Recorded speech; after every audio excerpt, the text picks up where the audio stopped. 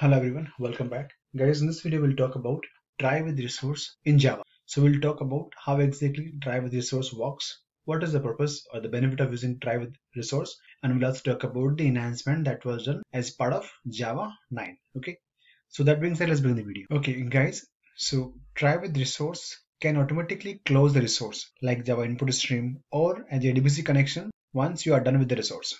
So resource has to be both declared and initialized inside the try. So this is the must-have thing, guys.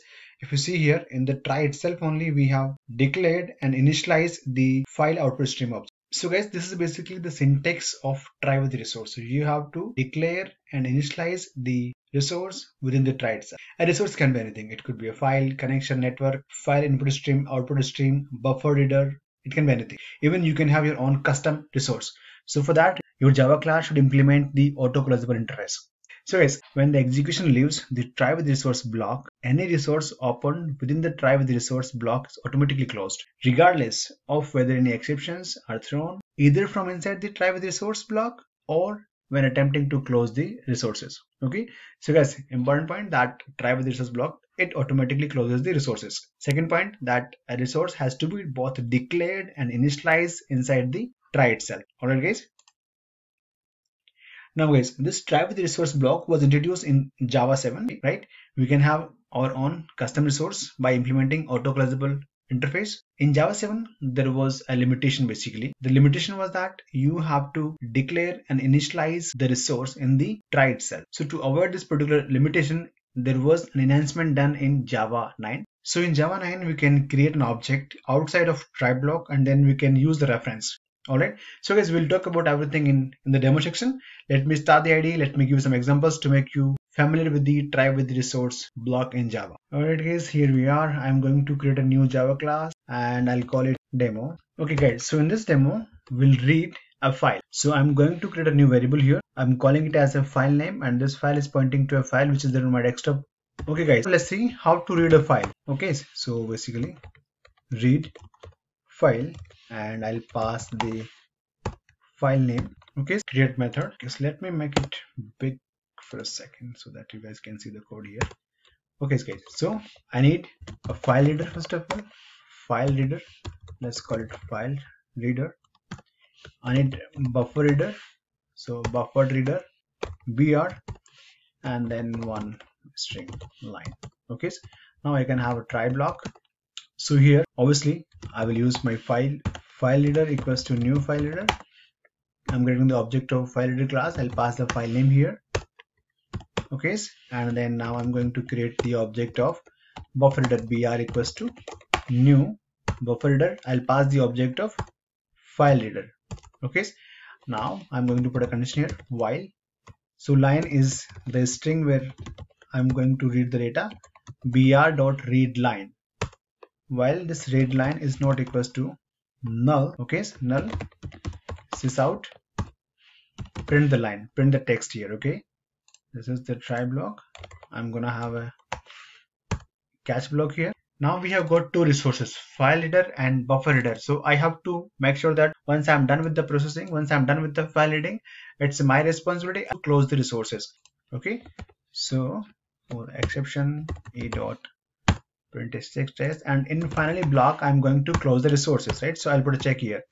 If file reader is not equals to null, or say my buffer reader is not equals to null, I have to close the resource, right? So file reader dot close, and same goes with buffer reader dot close. What it says, okay, initialize with null and surround with try catch. Okay, so guys, if you see here, let me run this program first and then let's see the output. Okay, so I'll just add a sysout here, sysout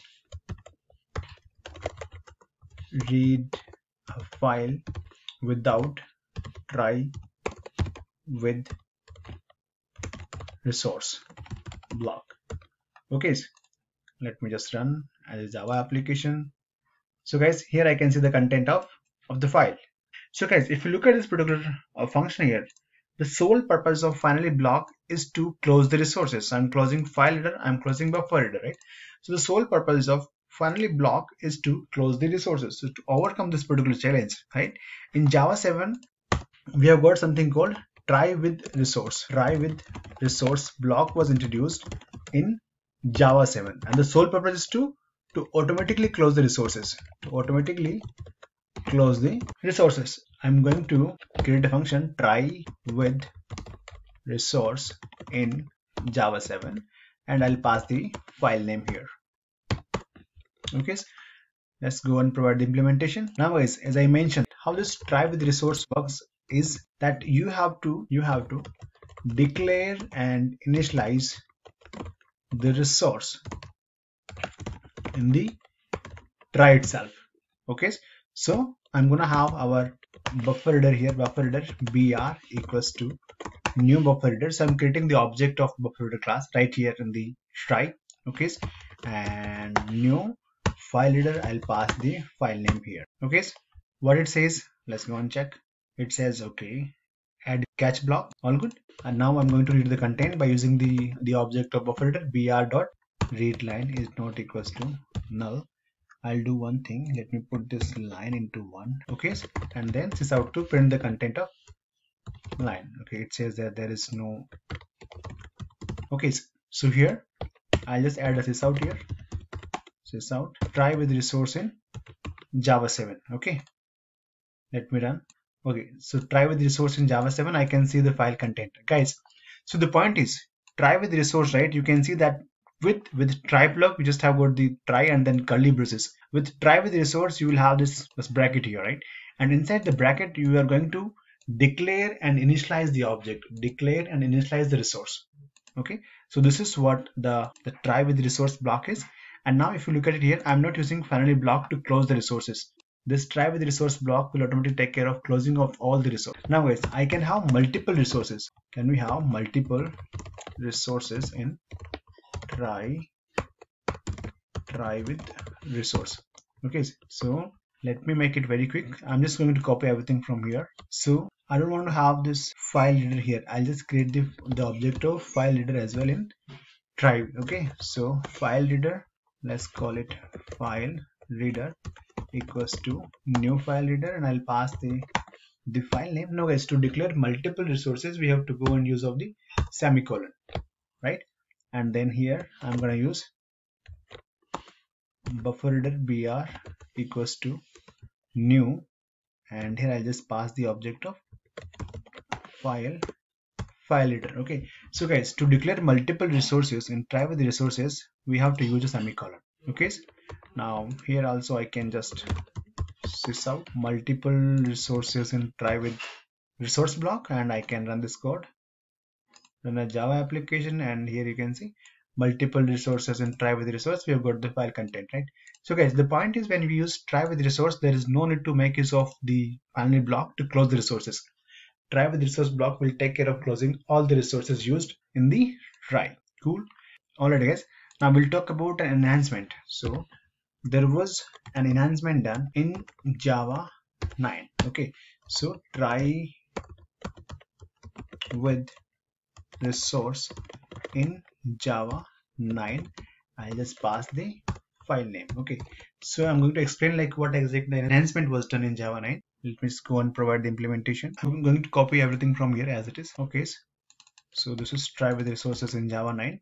We'll talk about the enhancement. Guys, when try with resource block was introduced in Java 7, the requirement was that we have to declare and initialize the object within the try itself, right? Just to avoid this particular situation, to avoid this particular problem, in Java 9 there was one enhancement done where we can create the object outside of the try block, outside of the try. Okay, and then I can provide the reference to that resource. So basically I'm creating the resource outside of the try, and I'm using the reference of that resource in the try. Okay, what it says, okay, add through, and here I'll just run with try catch. So guys, in Java 9 or higher versions we can declare and initialize an object outside of the try, and then we can use the reference, right? Now let me just go and run this code, run a Java application.